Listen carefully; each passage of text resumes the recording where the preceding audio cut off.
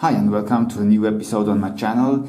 Today I'm going to talk about my T-Rex 450L Dominator from Align.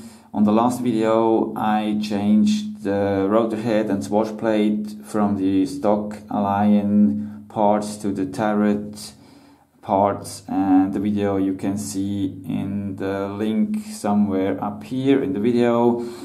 Today I'm gonna change the swashplate servos. The original Align servos have a lot of mechanical play in the gears, and I'm gonna change them to these KST servos, the DS315MG. These have zero mechanical play, and this is the reason why I'm do the change. And today I do the installation and the setup for the helicopter. Before we start the installation, we have a short look at the servo specs. There are some specs on the package, and just have a look at it. These are the specs. All the details you can also find in the links in the video. And we have a look at the cable. You get around 21 centimeters of cable with this servo.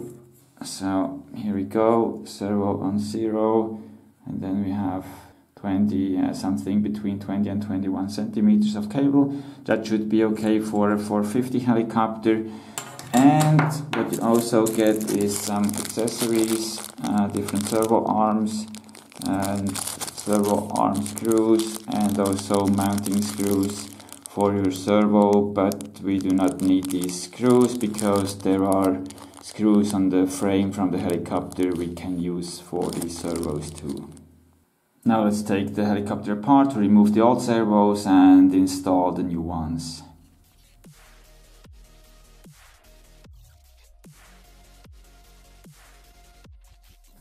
So now I have removed all the frame parts. I need to have access to the flybarless system where the servos are connected, and I also removed all the cable ties where the servo cables were fixed to the frame, and now it's time to remove the servos out of the frame.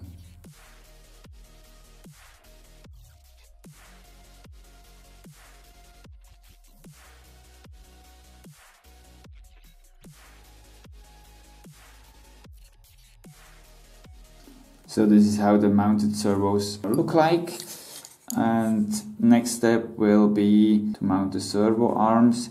What is very important to make sure that your servos are centered before you put on your servo arms. All the setup with the flybarless system you have is very individual, so I won't go into the setup for the flybarless system. But an important basic step is make sure your servos are centered before you put the arms on it and do the whole setup, mechanical setup and setup for your flybarless system. The cables I will clean up at the end of the installation. First I want to have a look if everything works. So let's check servo arms. We have the original Align arm and we have the KST arm, and when we compare these, I was at the inner hole of the Align servo, so what I have to do is I have to use the second hole from center to have almost exactly same pitch range as I have it on the Align servo. Perhaps you have to go back a little bit with pitch settings because it's a little bit longer distance from center to the second hole, but it's the closest one. Next step is to install all the servo arms.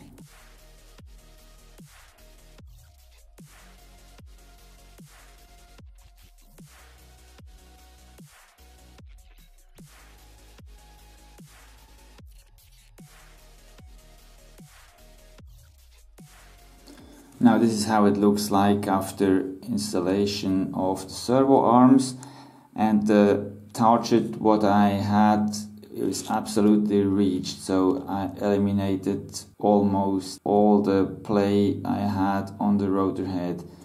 Swashplate had a lot of play, Align servos had a lot of play, and we had some axial play on the rotor head. And after installation of the new KST servos, when I move the blade holder, it is just a absolute tiny bit of play, and this comes from the Swashplate. I don't know if you can see it, but this is the only play you have in this setup. The rest of the mechanics are absolutely free of play, and that's exactly what I wanted to reach. Now next step is to clean up the cables, put the frame back together, and as soon as we have nice weather, I'm gonna do a test flight.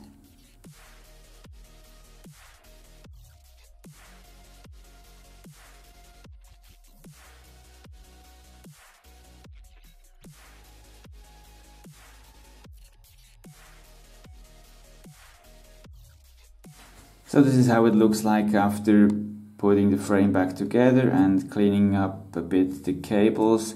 Most important thing you have to be aware of is that your cables do not touch any moving parts, so no servo arms, no gears, and like this it's pretty safe. So the servo cables run right through here, cable tie here is very important because of the main gear, and then it goes down, and here you have the whole pack of your cables which go to the flybarless system. Matters where you have your flybarless system for sure, but in my case the flybarless system sits down here in the frame, so I have to go down with all the cables to this position here. So that's the mechanical setup for the servos. All the electronic setup you have to do for your own flybarless system is not included in this video, just because it's individual. This is all for today. I hope you liked the video. Have a good time. Happy flying. Bye bye.